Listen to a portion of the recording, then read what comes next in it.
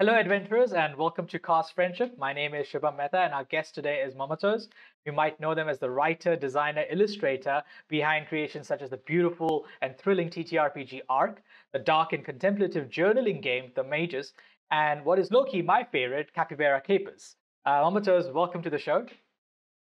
Hi, thank you so much for inviting me here. Yes, I'm excited. I want to dive right in with when I reached out to you and we were talking about like this conversation. You said that you want to focus on giving yourself permission to create, and that really spoke to me because at least for me, it sparked this. It reminded me of this fear of failure and how that stops kind of every draft, every idea before it can be tested. So is that where you were coming from? Is that kind of where it starts for you? That you have to give yourself a moment to just I can. It's fine. Is that where you were going with that? Uh, in a way, yeah, it was. I think this is gonna be a bit of a tangent, but Oh, you have to trust me that it's related. yeah. So, my degree course is engineering, and I had risk management as an elective. And for risk management, I learned that it's sometimes useful to accept that things will happen, but then frame your mind that now that you know that something will be happening, how will you approach it so that its impact is something that you can manage and you can still make a meaningful effort out of it? So, for me, as somebody who is an incredibly anxious person, there's always that shadow of doubt, the shadow of fear of failure over creative works. And in a way, it has been a valid defense mechanism in the past because when you fail in the past, it hurts you. So your mind then tells you, oh, you have to be on guard against this failure. So we can't that away from our psyche. There is always that risk. So you have to manage that and accept it as part of you. And I think giving yourself permission to write is accepting that risk and saying, "Hey, I see you. I see this fear of failure, but you know what? You were useful and you were a valid defense mechanism, but we can still work together and create something wonderful." So this is an ongoing process for me, and I'm not talking as if I've cracked the code. This is something I'm also still processing myself, but I think it has been a very helpful realization for me to not get stuck in the rut of being afraid of failure.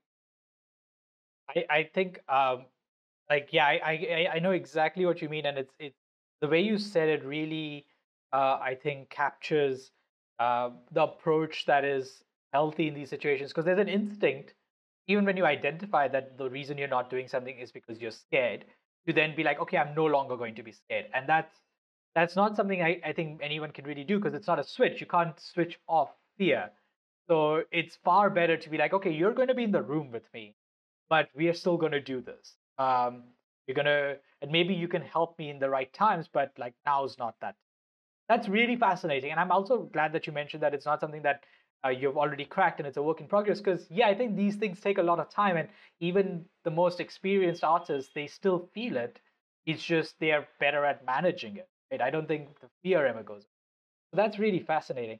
Um, okay, so if you've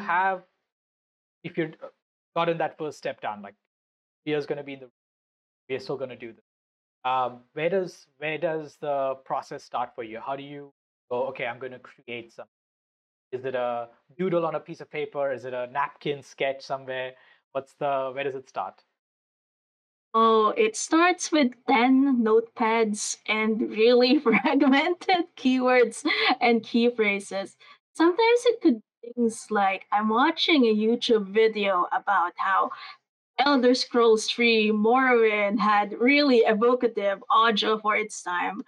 And then that would spark a little nugget of thought being like, how can something that isn't visual spark an atmosphere in a tabletop RPG format. So these are very discreet, far away sources of inspirations, and sometimes and oftentimes they come from outside the tabletop hobby. And I try to write that in a notepad. And then 1 week later, I'm looking at it, trying to remember what it was all about. Right, right. Okay, that's fascinating because for me, I'm also someone who likes to get like just I like literally on my desk right now I have like e-cards that I can just use. I have a yellow legal pad just for that, and they're all just covered in scribbles. I have a whiteboard, so I get that, yeah, that there's that. And it's also because, tell me if this works for you, but is it because when you type it, it feels far more permanent and harder to edit than when you scribble it on a piece of paper? Is it more malleable when it's on paper? Is that what it is? I think really it's more of a function of convenience because unfortunately I am more often on Discord and laptop than have access to notebook. But the important thing was to capture it and even for a fleeting moment, process it just for a little bit to help it be more sticky in your mind. And then later, hopefully, you'll remember where it came from. Excuse me. Oh, geez, it's getting cold over here. I have the air conditioner Oh, blast. Um, okay, so that's fascinating. It gets sticky in your head. Do you have like a bunch of different ideas that you have brewing at the same time, or is it like, okay, a game where the apocalypse is always going to happen? I want to develop this, and then that's the focus for the next, I don't know, however long. Is it? How does that go? yeah, it's usually the latter. I'm usually once I an idea, like the little motes of idea, start coalescing into a bigger ball. It starts becoming like like a giant boulder rolling down a Right. corridor, and I'm like trying to not let it overwhelm me, but it usually does. And sometimes I would get into hyper focus mode and then keep on writing. But there does come a point in the creation when I can put a little bit of distance between myself and the work. And that's usually the hardest part because that's where the editing, trying to be more objectively analytical about what I've written happens in the process. So there is a lot of like flaming, burning, writing happening when it happens.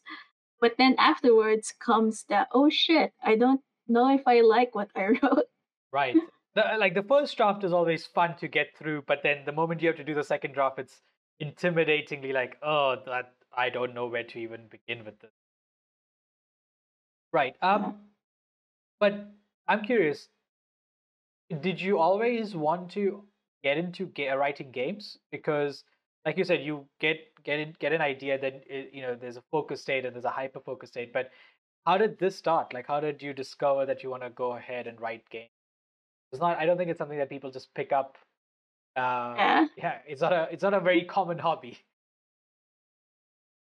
Um, Game design really happened because I loved capybaras. And I played Grant Howitt's Honey Heist. Yes. And I thought to myself, there absolutely needs to be a capybara version. Right. And now here I am. I love. I've been only introduced to capybaras through you. Your fandom for capybaras is Okay. so massive that I was like, oh, there's this whole animal that exists and is like incredibly beloved. So that's on you. But I want to know what you love about them because I'm for example, when it comes to animals, I love all of them. Uh, love my cat, and like I get that because I had the same thing where I played Grant Howitt's Sexy Battle Wizards. So I know I there's something about Grant Howitt, how he makes it so accessible that you're like, I want to play around with this. And then I was like, I'm going to do a cat story, a one-page RPG. So, but for me, it's like, okay, I get it because I have a pet, right? I have a pet cat. What about capybaras? I genuinely want to know. What do you love about them? And they are just so chill. And this is gonna sound melodramatic, but I discovered capybaras at one of the lowest moments in my life. Early 20s, had to take a leave from college, depressed, and then I don't know why, but suddenly Japanese zoos started uploading videos of capybaras. Right, And it was like suddenly relief from the world, just right. minutes of them Yeah. napping, and I was at peace. That I mean, that's not melodramatic at all. That's completely understandable. I think animals in general can be so like I think for me, definitely when I'm stressed, one of the best things for me is to like just sit with my cat. They're just so it's a relaxing experience. I get where you're coming from. And I'm glad that it worked for you. So that's amazing. Um, so now going back to game design, you decided to do capybara capers. That was the initial drug, and then what came next? Because I know you've done I think 6 or 7 different games at this point, including Discourse, which is another one that I just love seeing exist. It's brilliant. But yeah, tell me how the process went from because that's also quite a journey. You started I think 2019, and you've gone 2019 a one-page RPG to now a whole book that got funded in 23 minutes and is now getting its language versions, which I mean is quite a journey. Like just to take a moment and be like, that's impressive. How did that happen? What was the slow, steady kind of rise?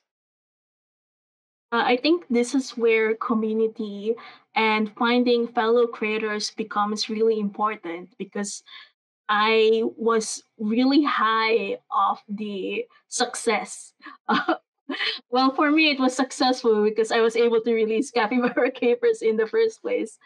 But then I was a bit of a literature junkie in my college days, and it kind of went back to me during that time that what if I could explore more themes outside of capybaras, as well as that may seem?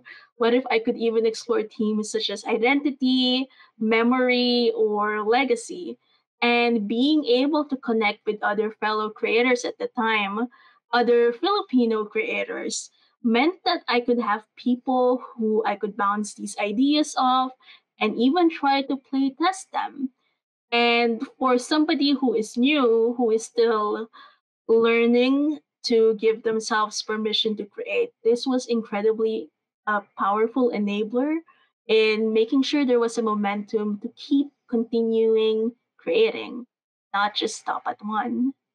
It's this is a I'm loving this conversation just because so much of what you're saying really speaks to like the other experiences I've had similar ways.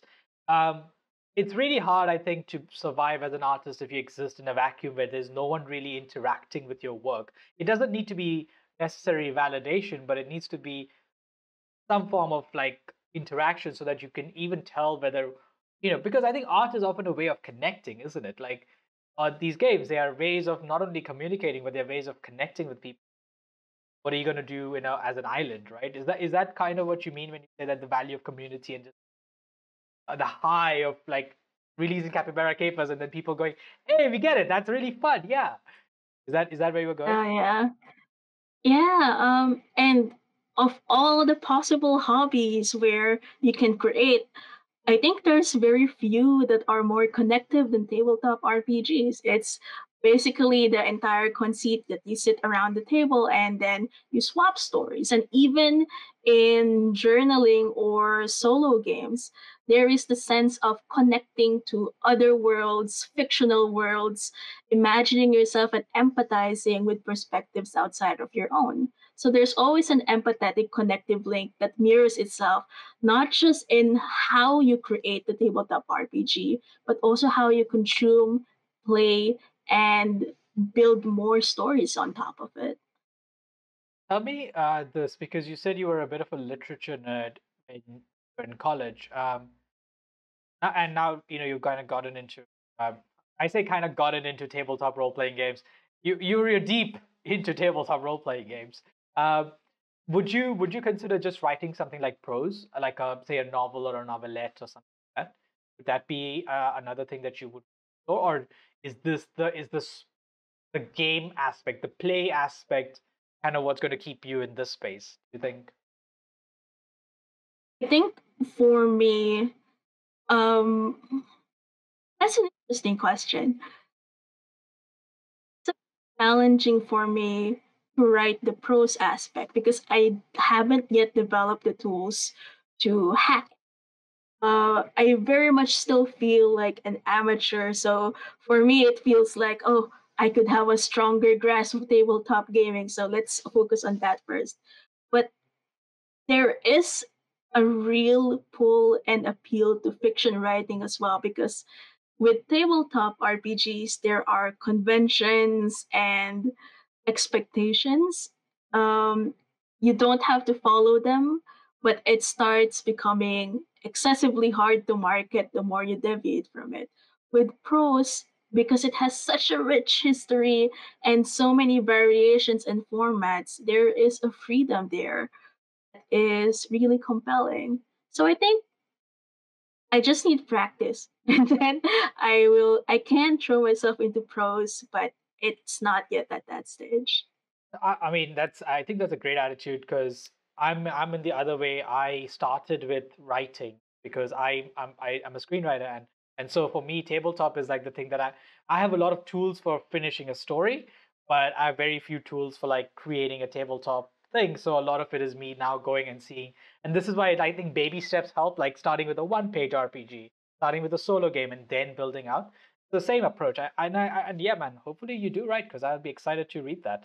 Um, Tell me about this. You said that there are conventions in tabletop role-playing games that are, kind of very popular, and the more you deviate, the harder it gets to market. What are some of these conventions? Because oddly enough, I feel like I probably use all of them, and yet I haven't identified them. So could you highlight them for me, please? Oh no, now I feel like a student. I, I'm sorry. uh, sorry, that was me also. This is where I have to delve into the monopoly of D&D Yeah, yeah, and how it has become the biggest gate for newcomers into the hobby, yeah. Right. which has good and bad aspects to it. But when it comes to expectations, that also means that their formative experience of tabletop RPG has been the critical role setup, the GM behind the DM screen, rolling for combat and initiative, and the GM player relationship that is not universal across all tabletop experiences. So when you have a large amount of players coming in through that funnel, expectations get shaped and reinforced. And deviating from that means that you risk alienating them.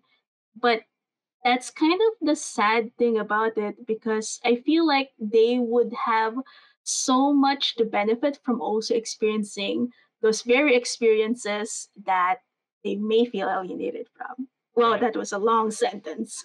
No, I think so this is something that even I would say kind of Desis and Dragons Discord server has been uh, exploring, and in fun ways we do this thing where every few months, every 2 3 months, there's a themed week. So there's one week is PBTA, and there's another's one page RPGs.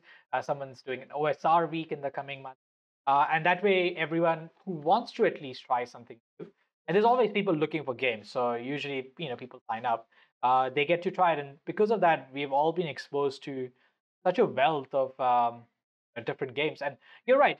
There's definitely initially that instinct of, this is different and this is weird. And then you're like, oh, but this is fun because it does something so unique. Um, I no, I get what you're saying, and in fact, one of the best examples I can think of what kind of demonstrates what you're saying is, I have a friend who keeps asking me, like I keep telling him that he needs to play a PBTA game, like just play something like Masks or Dungeon World or anything like that, and he's only played 5e so, right? And so he's like, okay, but what does that mean? And I'm like, well, this is kind of what you can expect out of it, right? This is how the game works. And he's like, okay, so, and he instinctively compares it to 5e, and I'm like, no, they're not two things that are gonna they're doing different things. Comparing them isn't going to give you any idea of what each game is trying to achieve. 5e is trying to achieve something else. EVTA games are trying to achieve. I think I definitely get where you're going with that. It kind of blocks people's ability to see other systems, approach them. And yeah, literature would definitely be a lot easier to play around in that. So I feel like even in literature, correct me if I'm wrong, but all the genres have their own tropes, and people do find it weird when you break those tropes. There's definitely that. Wouldn't you say? Yeah. It's just that literature has had so much history that I don't know, it feels like there are so many examples you could pull of genre breaking tropes and that have have an audience that love them compared to genre breaking fantasy RPGs that have an audience that could break D&D's monopoly. It's I don't know, it's strange. It could also be the lens of time because tabletop RPGs are very right now contemporary. It feels like we're living Yeah, in an age or in a decade where tabletop RPG history is being made. yeah, But for literature, it feels like we have the long lens of history to say, oh, there's been many outliers. It's not just a monopoly. yeah, And yeah. And there's so many different cultures that have played around with literature, which I think brings me to my next point because the other thing you mentioned is being exploring themes through systems. And I'm really fascinated by the themes you explore because obviously there is the arc, which is exploring kind of like the sense of a very pending sense of doom, literally. Um, but there's also kind of Magus, which explores the corruption of power or power corrupting. And then I saw recently, I think you tweeted about there was one theme, and it was I even responded to it because I was like, this sounds amazing. Um, do you know the one I'm talking about? yeah, was it about looking for a home, but you're rooted in something in Yes, you are longing for a home, but you're struggling with your own roots. yes, exactly that. Because so just to give why I that spoke to me, and please tell me why that how that team came about to you. But for me, it was because I grew up in India, then I moved to South Africa. I was there for like 10 years, and I came back. Okay, and so I have this weird sense of like I don't know where I belong, and I have roots in both places, but it's very hard to then have like an idea of home because home's in both places for me. And every most people just have one place that they call home, right? Like one village or one town or one house. And so for me, it's like, oh, yeah, this. But where did that come for you? Where did that theme come for you?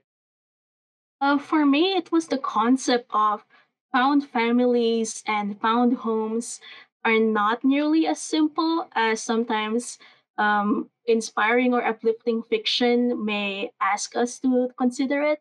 Sometimes relations and self perceptions can be complex. We may have found the people who love us, we may have found a new home, but that doesn't mean that there still isn't a vision of that other home you originally yearned for. And that kind of interesting storm of balancing what you had dreamt for with the reality of your current situation now is what inspired me to try exploring that theme. I think as a child, I grew up with certain dreams of when I grew up, I want to be XYZ. When I grew up, I want to be accepted for ABC qualities that I've always wanted to be accepted for. But then, of course, life had other plans. And now I'm at an age where I feel like I can strive to make that vision come true. Maybe if I put hard effort into it, I can make that vision a reality. But at the same time, I already cherish what I have right now. So I don't know, it's kind of a tension that I felt like need had potential to be explored. Definitely. Um, I'm looking forward to whatever comes out of that theme. That would be exciting to see. Tell me, how did something like Arc come about? What was the spark that started that process? Mm. So sometimes there are games that are inspired by themes. Sometimes there are games that are just inspired by mechanics. Part of Arc was because I wanted to know what kind of game would arise if you had a real time component to it. It would obviously be a tense game, but is it possible to have a heroic game when there is a very strict timer breathing down your neck? And that was essentially how Arc eventually developed and fleshed itself out. Uh, I mean, and it definitely shows because it's such a strong, effective component in kind of creating the sense of tension. What was the? I'm just curious, how long did that process take from like inception to, and also when did you were you like, okay, this is done, and now I'm not going to revise this further. Oh God, that question, because I was revising it up to the last minute. Originally, for example, it was supposed to go on a crowdfunder 2020. It was actually originally supposed to go live October 2020. But then on October 1, I was confined to the hospital for a month. So that had to be completely postponed for 1 year. So actually, ARC was written 2019, but it was a completely different incarnate. 2020, I decided to retool major parts of it, eventually deciding there are good ideas, but let's develop that a little bit further. But unfortunately, I have a bad habit of thinking, what if we develop it a little bit more? A little bit more? The crowdfunder is already done and they're asking just a bit more. So I think I am an editor's worst nightmare. Oh, I mean, at the end of the day, oh, how did? Okay, so did they just have to take the book away from you? They were like, "You can't touch this. What? No more." Exalted's like, "No, you cannot." Or My how? friend told me, my friend had to stage an intervention and say, you can't keep editing it anymore. You have to print it now. And because you did everything from writing it, designing it, and illustrating, and it is such a cohesive piece of text. When you look at it, everything kind of flows from page to page in style, language, tone, feel. But but usually these are things that are done by four separate people, and they have to work together to make that happen. um, how did you manage your process? How did you manage, hey, designing is one thing, illustrating is another, and what's it, writing it is Mhm. another? How did yeah, how did that happen? So writing and designing were a bit easier to blend together because eventually, because my corporate background is technical writing, and that helped explain the design, the mechanics, and I also had a little bit of help from being a literature junkie from before. So for me, it seemed like blending old friends together. Right.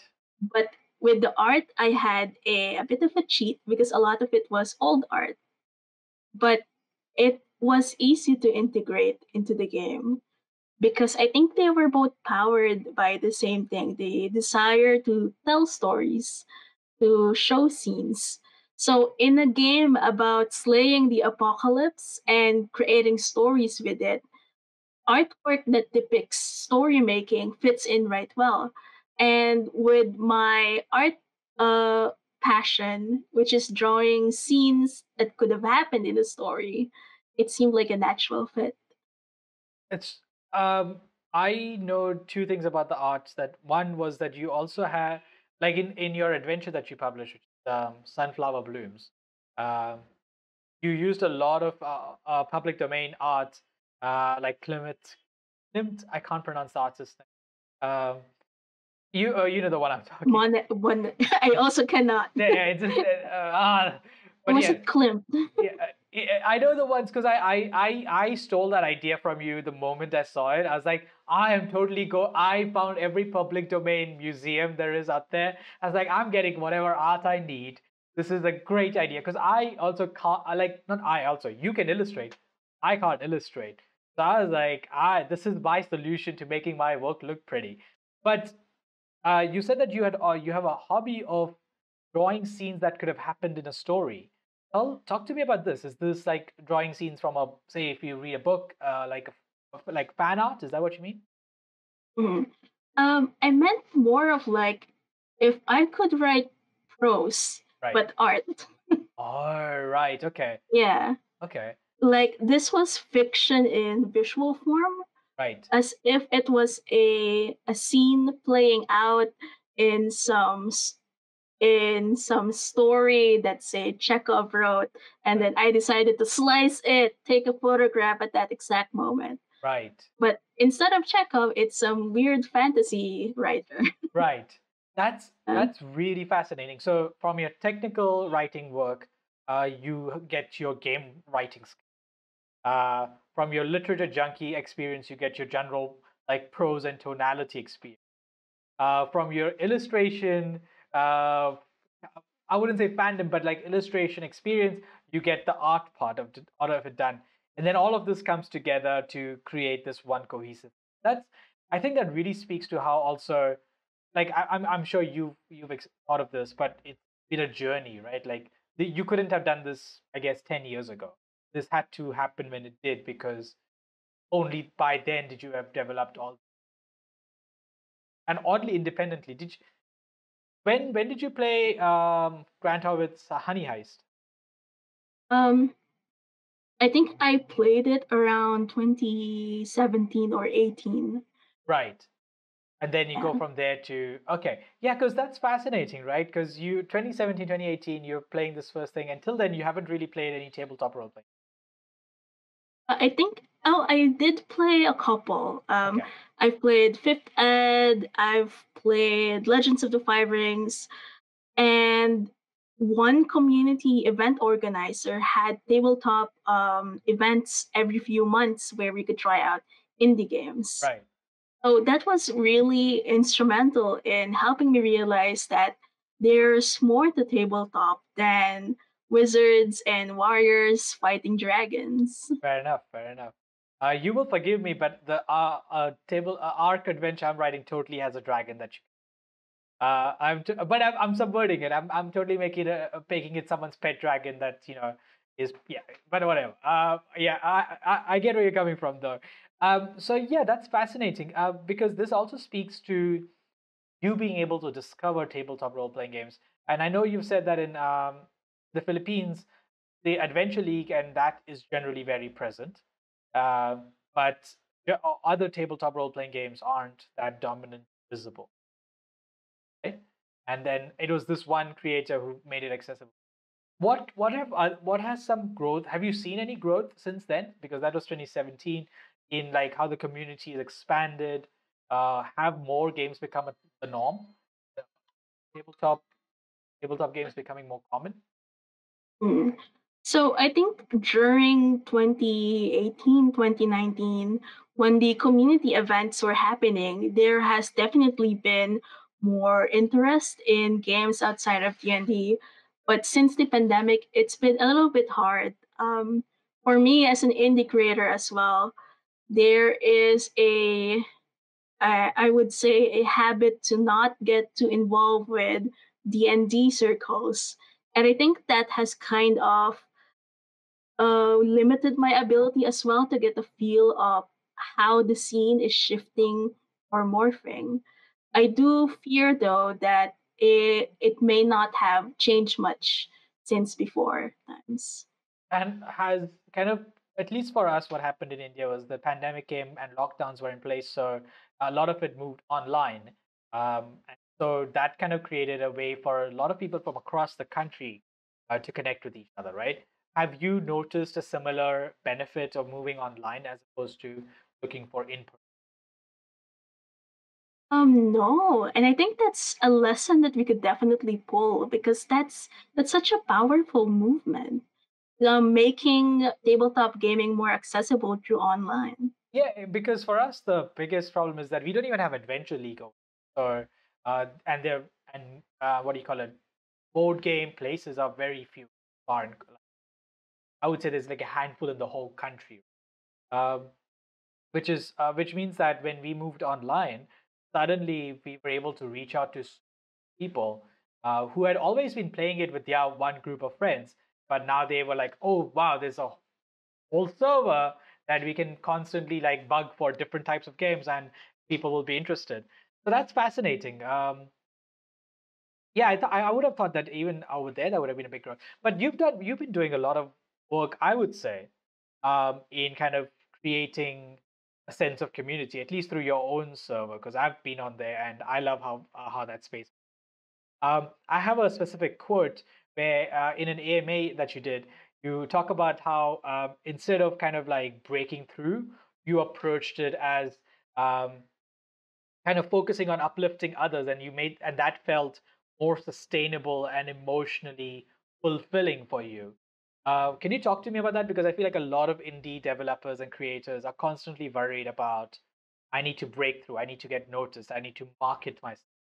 And I think that eventually takes a massive toll on your psyche.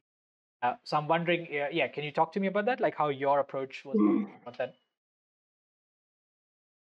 I think this kind of is related earlier to our earlier topic of how tabletop creation and hobby is a connective experience. As eventually just marketing yourself out there without any connections to nurture that is it feels like a very hollow approach to something that is ultimately about human relations and the play experience. Oh, I wanted to make sure that when I approach others or when I build bridges, it's always with the intent of making lasting, happy, nourishing connections. I really don't want it to be a transactional experience because when you turn it into a transactional experience, it stops being about the wonder of tabletop gaming and more about I want to have power over you so you can be a patron of my wares. It starts becoming a sale. But the people who play these games, who use their imaginations to explore other worlds, these aren't sales, these are humans. So I wanted to come from that place and I just it just felt happier and more fulfilling. I love that statement. I think that really speaks to us at Desis and Dragons as well, because when we were starting out, there was a very easy trap of like, okay, so we can totally make this a Patreon thing, and we can start like service that we are providing, and it becomes very transactional. But the thing is, there's already so many barriers to getting into games that you don't want to put another barrier in front of people and be like, hey, now pay us for this thing that you can otherwise do for fun, and it's supposed to be a thing that we do for fun anyway, right? So I definitely see it. But tell me, how do you balance this? And I do think you do it well. How do you balance this with the? Of course, there's a part where you do have to sell the product that has taken time and energy make. That can't. How do you balance that? Yeah, I was thinking the same thing that building connections is great for community building. But when it comes to seeking remunerations for your effort, marketing does have a function and a use. So I think for me, it's really coming from a sense of not being exploitative, knowing what value it is, and always being aware of what it can mean to the other person, like the ordeal of being known, the ordeal of having your product be known for what it can offer to them. And maybe I've just been lucky, but for marketing it's important to know what the other person can want and what you offer. I like the word that you use there, value, because it's got a twofold meaning. Like there's the material value of the up thing, but there's also the kind of nourishing soul value of things, right? There's just when we consume art and when we interact with different pieces of literature, whatever, there is a value that it's adding to a life that can't be quite put into like monetary terms. And knowing that is, I think, very helpful way of positioning it, if that's the right word. Yeah. Yeah, it's And that's always the hardest question a new designer asks. How do I price?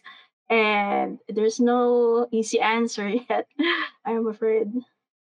Um, when I think there's this. I have a friend who's working on a game system, and the original idea or the premise for the world, right? They came across that, I think, like online somewhere. Someone was just like, "Hey, here's a Tumblr post which vaguely talks about this general premise, like a three-line thing, right?" But that gem really sparked something in there, and then they went and created a whole system around that thing. Now there is this conversation of like, okay, is it viable to put this on sale because it's clearly a work of like time, effort, design, playtesting, but at the same time, the idea kind of was born in the wild, and um, also art is notoriously something where you borrow and sometimes steal unintentionally because you will see and you're like, that's a great idea. I'm totally going to. So, do you have any tips on how you would navigate? I think I'm gonna approach this from two directions. The first is there a point to selling your game? Like I just made this in an afternoon. Do I have the balls to add a price tag to it? And I think the answer to that really is what do you intend or what is the intent behind the sale? If the intent is to validate that it has value, there may be other ways to obtain that validation. If the intent is to find a living off of it or to buy yourself a snack or fuel more creations like it, then you will have to be a bit more intentional on how you sell it to people. You will have to be a bit more dedicated. And yes, you should absolutely go for it. But I think, and this was also where I started at the beginning. I looked for sales as validation and I was crushed when the numbers weren't coming in. So you should still put your game for sale, but you have to be absolutely aware that you have to be honest and upfront about your intent behind it as well. The second approach is and borrowing. There is a popular book that I have not read, Steal Like an Artist, Yeah. but I've heard that maxim a lot of times. Art is inherently collaborative, I feel. I mean, even the very fact that we use public domain art to enhance our games speaks to that quality. There are several ways to justify or to approach it. Is the idea relevant? Has the idea been used recently? Uh, or is it too vague? Or is it too central to your work? I have known somebody who was heartbroken because their idea was stolen by somebody who saw what they posted in a Discord. And that happens, and that's kind of an asshole behavior. You always need to ask first if it's a personal or a Discord conversation. But I also think that when you express your idea aloud, that doesn't encapsulate the entirety of the work. Your execution, your expression will add dimension to that idea. So even if somebody steals your idea, that doesn't mean they're stealing your work. It's still yours, and you can still make it fully realized.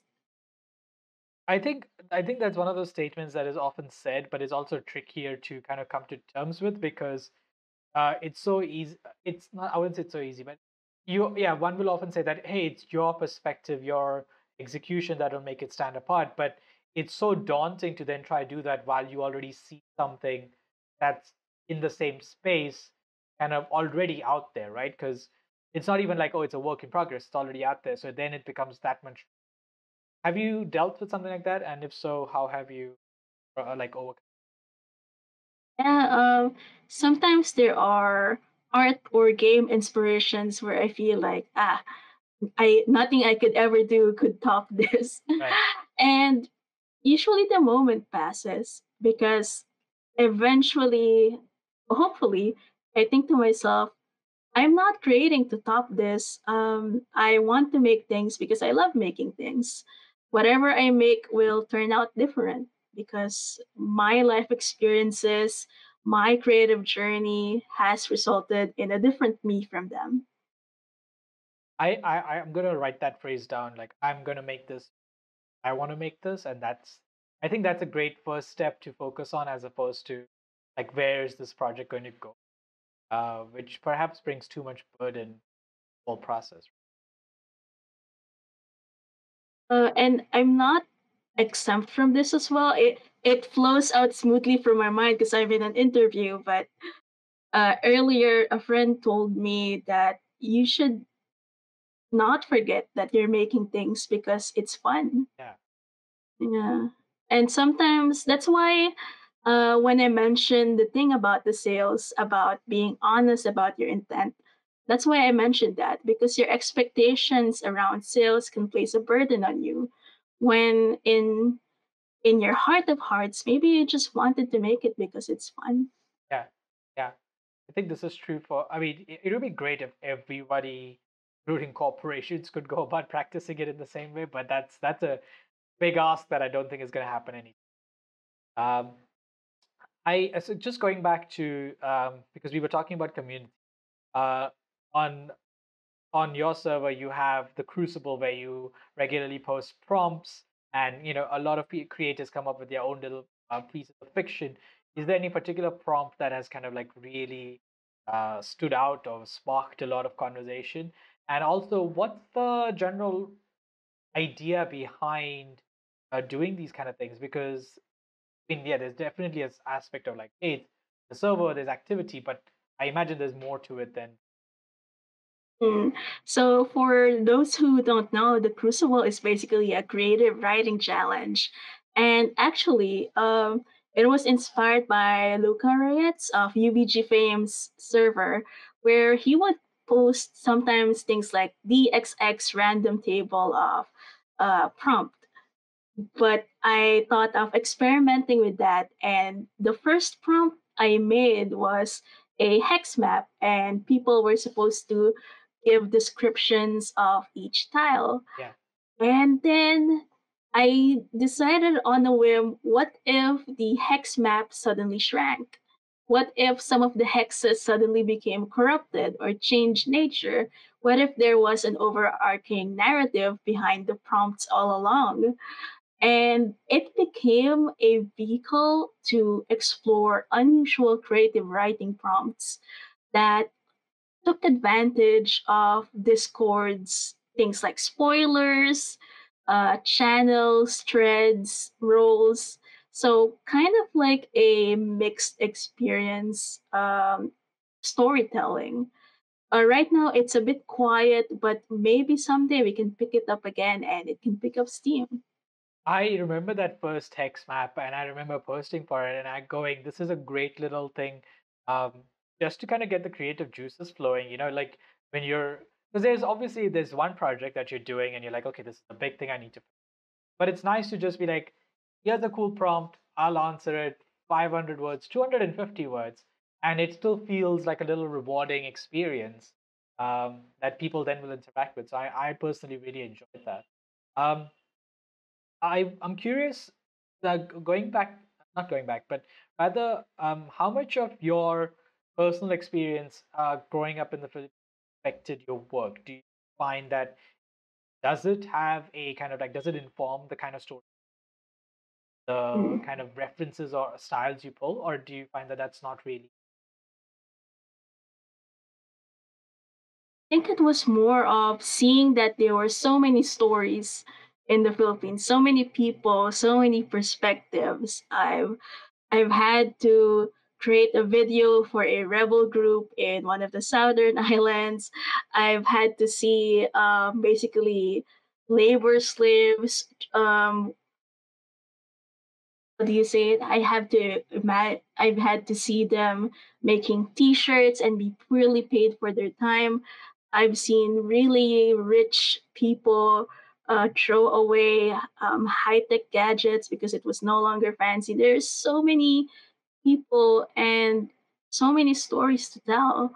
And this is the same for every country, but in the Philippines, it seems like it's all mixed together in a syncretic chaos of colonialism and uh, globalization and our own native cultures and regions. And it's so fascinating and such a hotbed of inspiration.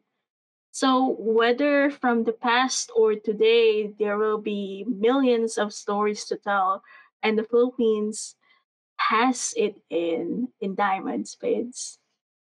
Tell me, because I'm really fascinated by um, effects of colonization across, or rather across the world, and how it's kind of created uh,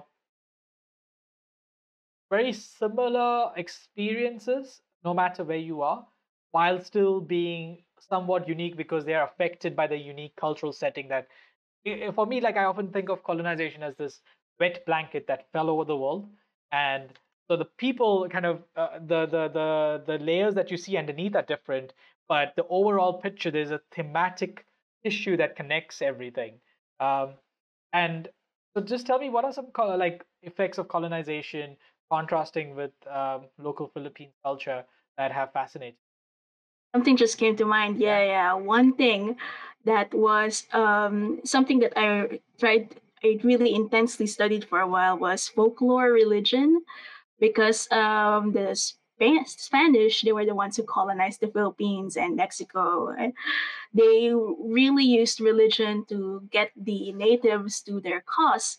But religion doesn't isn't so neat. When you try to introduce a new one, it's not like it completely replaces the old one. It becomes a blend.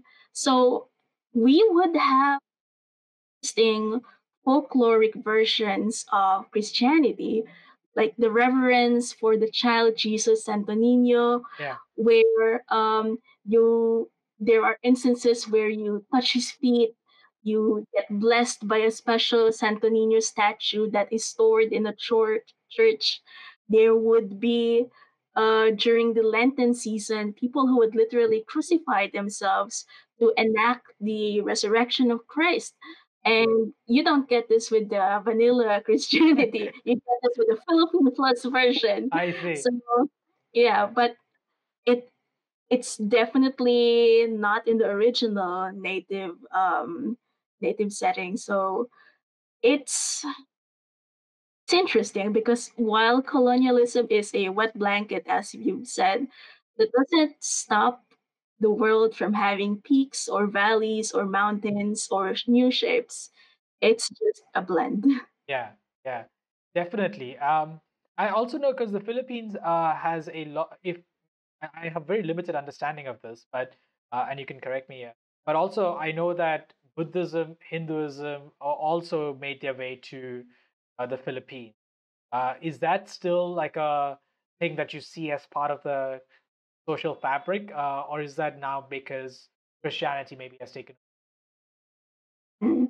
So it's a long history. There has been history of trade with Chinese, Japanese, and other cultures pre-colonialization. But Christianity, when the Spaniards started becoming more widespread in their colonization, Christianity started becoming the predominant religion in the northern and the center regions. In the southern region, it's Islam that stayed. Hinduism, Buddhism, there are practitioners, but to a much lesser extent to compared to these religions. That's fascinating, and I also find that often Christianity, and because Christianity and Islam both have Abrahamic roots, they tend to also kind of oddly not get along, but they do tend to spread equally in the same place. If there's going to be a transition, it's a far easier leap to do from one to the other. Uh, Fascinating. Are these because I'm curious as someone who, like you said, you're exploring your own history through your work. Are there anything that is there anything that you want to explore going forward that you're particularly born from Mm. culture? For me, it's been difficult to incorporate Philippine culture and history because I feel out of that. And I feel like for something that is real, I should be a little bit more respectful and definitely do my own research. And besides, there are fantastic RPGC people who already do the work, like Makapatag and BJ Resho. But there are definitely more themes I want to explore, more stories, like developing that game about home and longing, as well as doing a little bit more world building, which might post writing that I'll have to ask you for help. By all means, do that. I would love to be helpful in any way. Yeah, if you could tell me about some creators who have been bringing or representing that we should look out for, and also if there's any other future project that you're working on that you can already talk about, then like that. Okay. So I think I've mentioned two creators, Makapatag, also known as Waksa Vedra, who is creating Gubat Banwa, which is a D&D 4th Ed inspired tactical martial arts combat fantasy game. Okay. Okay. Sounds like a And lot. I like it. yeah, it pulls from a lot of Philippine cultural roots and really celebrates a world where colonialism didn't happen and the Philippine culture is awesome as heck. There's also BJ Resho, who has so much in depth knowledge about Philippine lore and history. And he writes as if there is a tender touch on Philippine culture. Like he brings it to the tabletop realm with a humor, a wit, and a love for what makes Philippine culture unique. So I really love that work. And also, full disclosure, he's my partner, so I am biased. Okay. Uh, Aside from that, in the region, there are more writers doing works with cultural touch points. Shao Han from Singapore, and also Zedex Yu from Malaysia, whose works have definitely been amazing and even a deep love of their roots. And is there anything that you're working on that you can already tell us about, or anything that we should keep an eye out for, like maybe the next translation? Is there a arc translation that we need to look out for? Or Italians, but there will be a proper announcement on that. Something that is happening quite soon, though, is Noblin Jam, Yes. which starts on May 1. So if you've played, read, or want to do either of those or Arc Doom Tabletop RPG, Noblin Jam is an opportunity to be inspired, spurred to create, and connect with others who are also making stuff with Arc. Awesome. Uh, Momatoes, thank you so much for your time. I really appreciate it. This has been a very enlightening conversation. Um, and this is us, everybody. Thank you for tuning in, and we'll see you in a week from now. Peace.